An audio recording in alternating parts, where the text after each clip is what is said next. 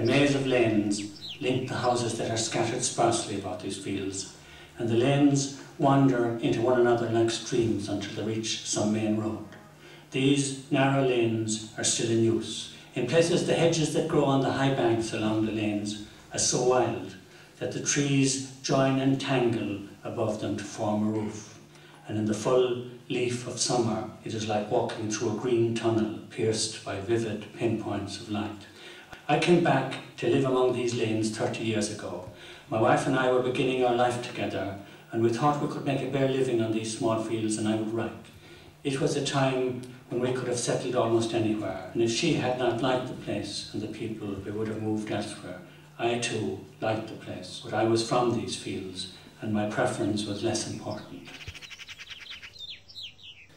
Well, John McGahern was a man, I suppose, we took for granted a good deal when he was alive, and when he was dead, of course, we're all honouring him. But he'd see him around the town here, the same as you would in Muckle, and I think he tended to go to Muckle more than Ballinamore. But he'd be here often enough. You'd see him up at Pat Mack's garage and different places. And he was regarded very much as an ordinary person, because he was very easy to talk to, and he wouldn't be talking about books or literature. Now, you could ask him about them, all right, but he wouldn't dwell on it very much. And it was only when something would come up like a new book or a programme on radio or television and we said, Christ, that man is living here, sure. John was at ease, as I said, with farming and country people and country ways and country sayings, and it wasn't just that he put it on to be a part of it. He was naturally at home with his cattle and on his land, and that's where he drew his strength from and his great stories from. I remember being in his company one night, and we talked about his second last book, rather, That They May Face the Rising Sun. And somebody in the story was explaining to Rutledge about John Quinn's first night with his new woman. And the way he described him having a good time was, he described it as in and out all night of a most happy future. And even John would tell that so many times, he would still throw back his head and laugh at the idea of it. Now that's probably a line he picked up and made his own of it someplace. But he enjoyed it, and to the day he died, even though, as I said, he wrote it, read it, heard it read, and whatever, he still enjoyed it to that extent. And when he was in the company of people, let it be in Callahan's in Muckle or Luke Early's or a pub in Ballinamore or wherever he was, he enjoyed their company for their little ways of telling things, and that was his gift, that he could remember them and make his own of it. What is a masterpiece, Sean? And he says, a masterpiece is the correct distribution of ink on the correct number of white pages.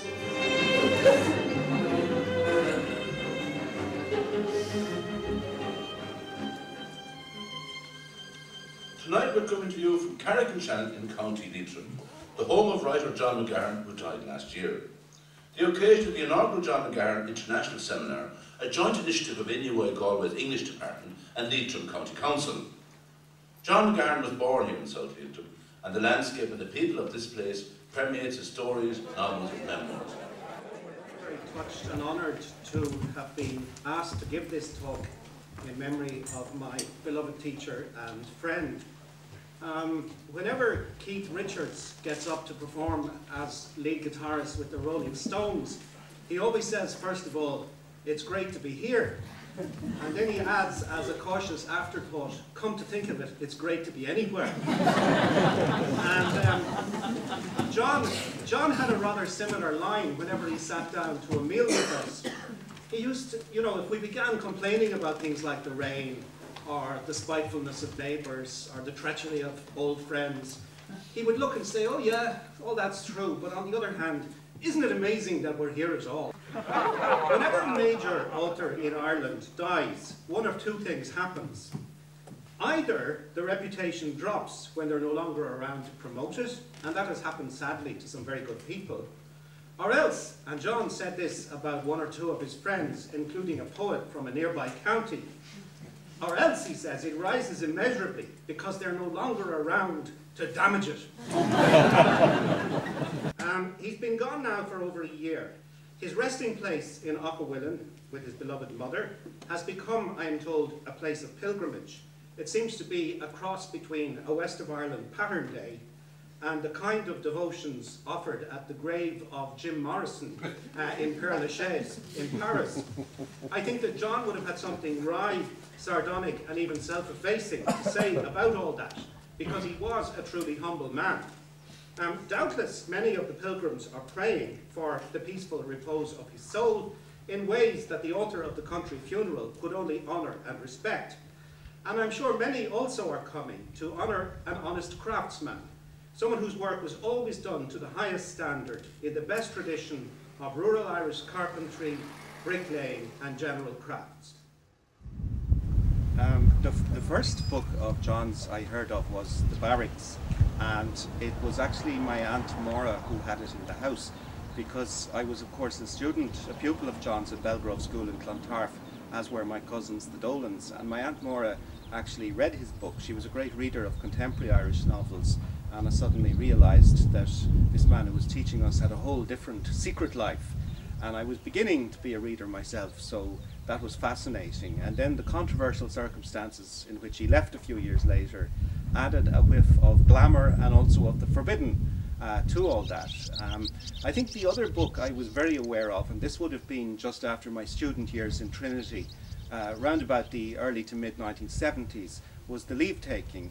And that was almost narcissistic, I have to admit, because the first half of that book is set in my old primary school. It's all about John's dismissal from Belgrove, and there are fabulous descriptions, very minute and exact, not just of the mannerisms of our old headmaster, Mr. Gallagher, but of what the playground was like, especially when the seagulls from Dublin Bay wheeled over it, looking for stray crusts after the boys had finished their lunches.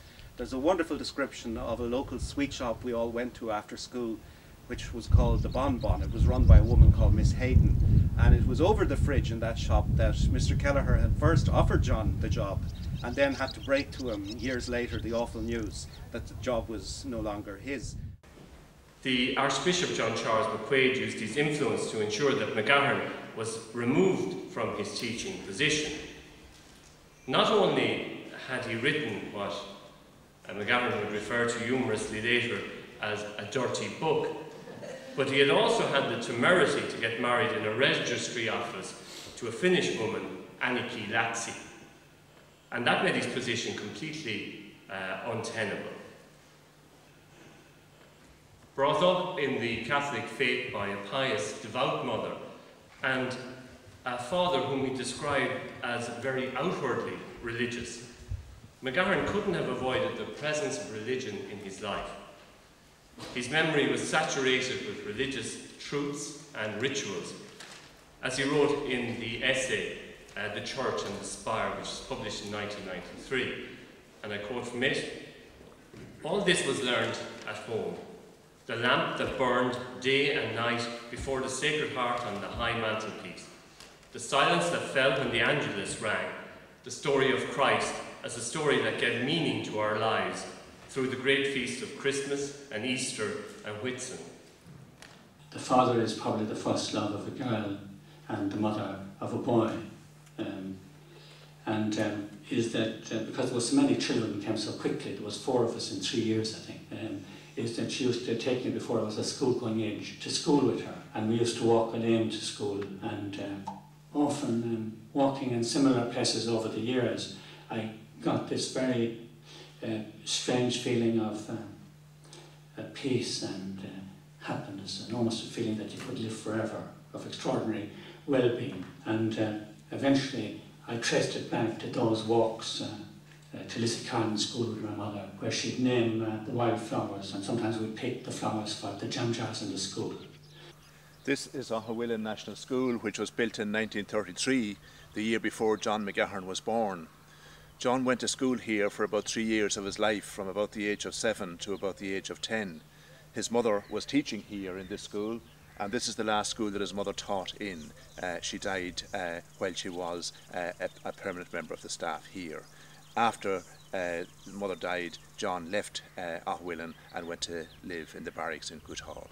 But John writes in his memoir quite a lot about coming from his house in Curramahan, coming up this lane here behind us, and coming to school here, and also going to Mass in Ahawillan Church, which is just up the road from here. I'm from Ballahadreen in County Roscommon. He came originally from near French Park, and he was from Croot Hall. And that wasn't very far away from where I was from. And the idea of a book being written about a place so close to home fascinated me for a start. And then the book itself absolutely gripped me because of the topic and the sadness of it and the bleakness of it, which you could relate to at that time, late 60s, early 70s, northwest Roscommon. It just echoed so accurately the reality of life there. The story itself was a very sad story, the story of the death of his mother, which we know now to be true. But at the time, it wasn't as clear he was writing about his mother. The window of the sick room opened and the nurse motioned to me to come to the room. It could not be put off any longer. Inside the house looked much larger, emptied of all the furniture. In a terrible numbness I climbed the stairs, crossing the landing by the open doors of the small empty bedrooms, entered the room and went towards the bed. Maggie and the nurse were in the room. "The lorry'll be going soon, mammy."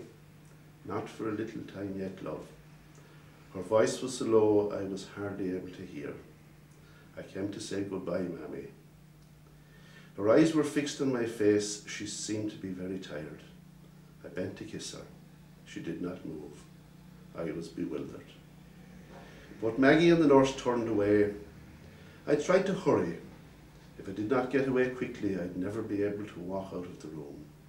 I wanted to put my arms around the leg of the bed so that they wouldn't be able to drag me away and they'd be forced to leave me with her in the room forever. I went out the door, crossed the landing, went down the stairs and out into the blinding day.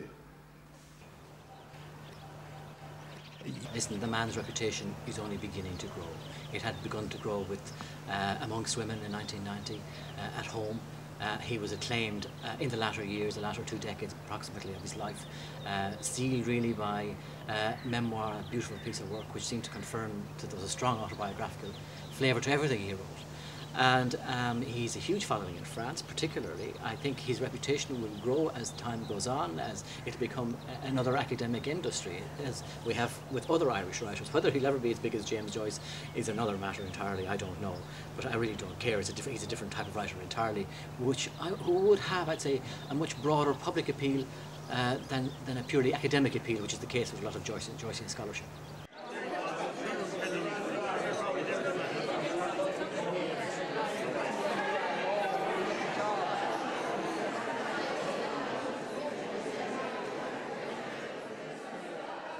In 1993, the barracks was placed on the syllabus for the Agrégation en CAPES, the competitive exam which is held each year to recruit secondary school English teachers in France.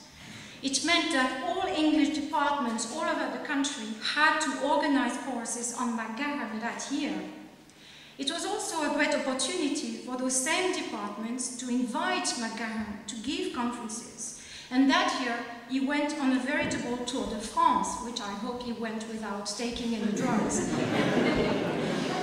It was a great occasion for me to meet him, to hear him talk, and even to ask him a few questions. We noticed very quickly that he had a very special way of avoiding making straight answers to the students' questions, usually replying with a joke or a quip, and always suggesting that his job was merely to write the stories and that it was our job to explain what he had meant or how he had managed to mean anything.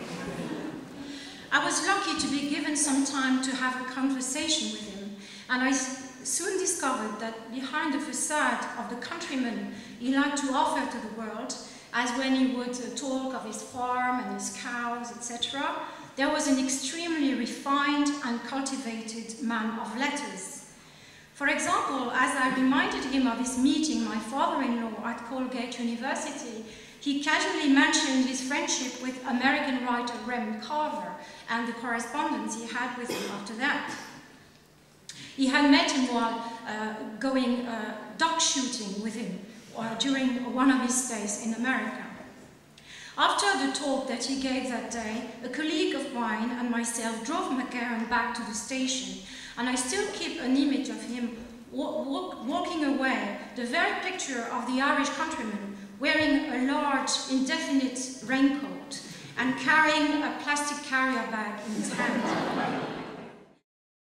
There was an evening of Irish artists, writers and so on in Paris, and John was there, and there were very few Irish people living in Paris at the time, and we decided, as we would do, as Irish people do when they're abroad, go up to him after the little presentation, and we had a most remarkable conversation with him, and in fact I think not alone did it lead me to try to explore John McGahern a little bit more, but it actually took me ultimately to live in Leitrim.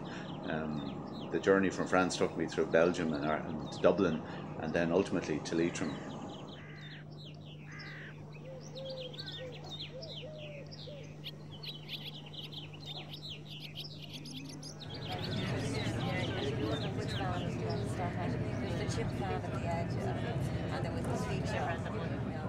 And it's in the churchyard and the graveyard of Ardcarn Church that John's father is buried, and his stepmother. So we have the burial place of his father behind us. We have a place where he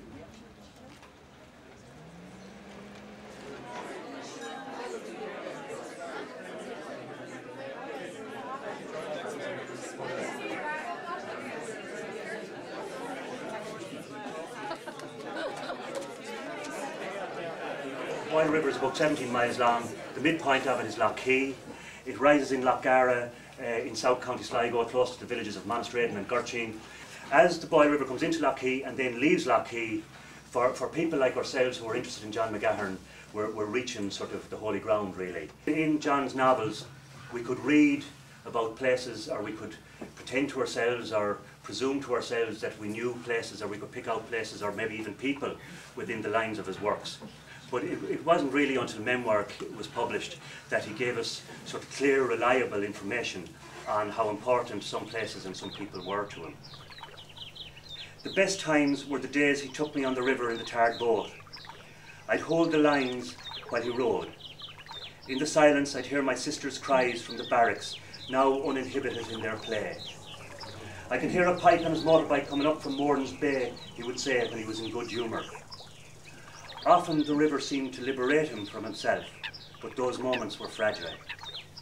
Tangled lines or a sudden slip of the tongue could cause the whole day to unravel. But fraught as they sometimes were, those outings were my introduction to the river, which became in the years ahead both an escape and a blessed need.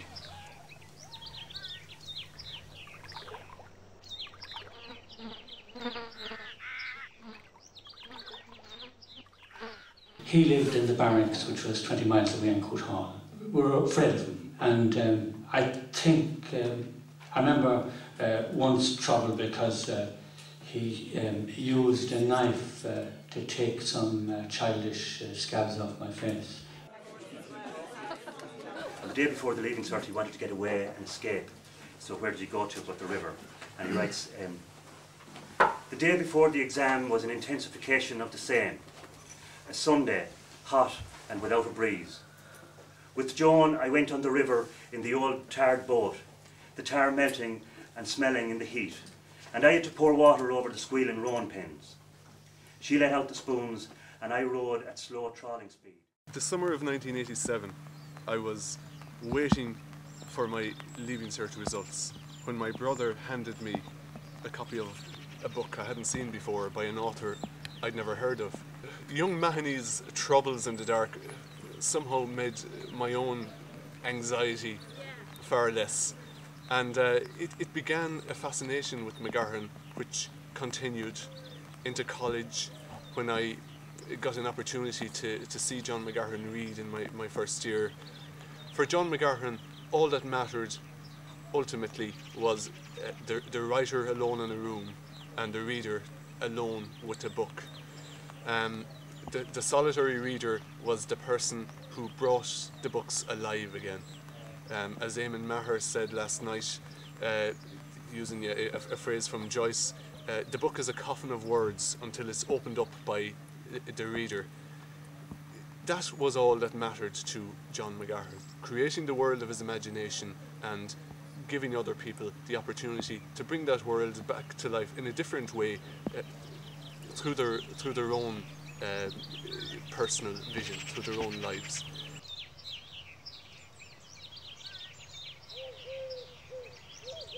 I wrote him a letter to ask, and I remember very craftily, I was living in Dublin at the time, but I put my Longford address on the letter because I thought I might stand more of a chance of actually getting an interview with him. And I wrote him a letter saying, you know, why I wanted to interview him, and that stressing that I didn't want to talk about his life, I wanted to talk about his work. And I think he wrote back to me very briefly and said that he would be happy to talk to me and would I give him a call. So I called him. I remember calling him from Trinity, and I was so nervous that instead of asking him if he'd be, I meant to say, would you be interested in an interview? I accidentally said, would you be interesting in an interview? And cue mortification. But he was, he laughed, and we made an arrangement, met in the Longford Arms Hotel 2 days later. We took tea in a room upstairs, and he was so mischievous. He was looking over my shoulder the whole time at a couple behind us who were having a row, and he was just getting great pleasure out of this, not out of the row, but out of the, you know, basically it was gossip and it was a story, and I could see his eyes working on that story as we were talking, and you felt like when you were talking to him that he was seeing right into you and he knew everything about you. His fiction, I suppose, had trained me for that. Despite all of that, it was a really pleasant experience, and we stayed in touch and then became friends, and that was very special to me.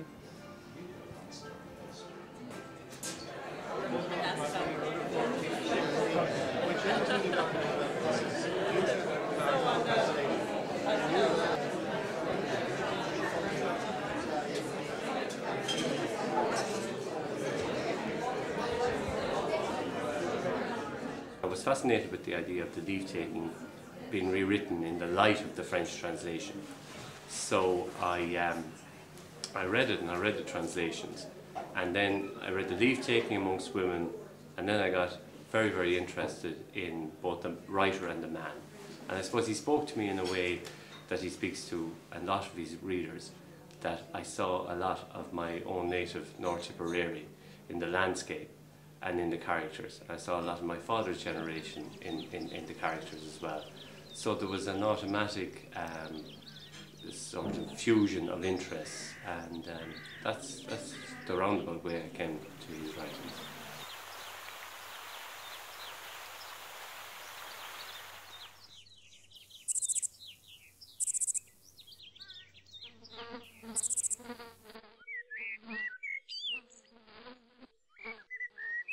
Leitrim and the Northwest form a unique and important backdrop to the McGahern canon. We in NUI Galway share in this geography, and by becoming the home for the papers of John McGahern, we in a very real way maintain for this region an enduring link with the writer and the man. These last 3 days have been marvellous in that we've had these eminent academics down here and pointing out some of the sort of finer points in his work that I probably wouldn't have noticed prior to hearing them, and that certainly added a lot of depth to it.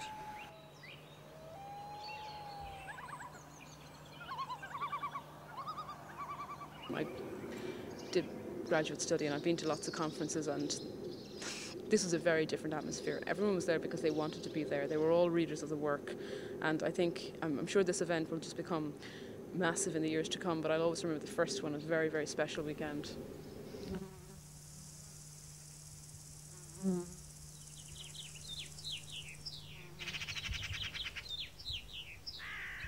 I've been reading the man since I was 20, having grown up in the area. Delighted, firstly, that he had a successful author, and more delighted that he was taking on the establishment. And then suddenly to find in my latter years that I got to know the man, and all of those things have come together here this weekend, and I'm sure it's the start of many to go from here forward.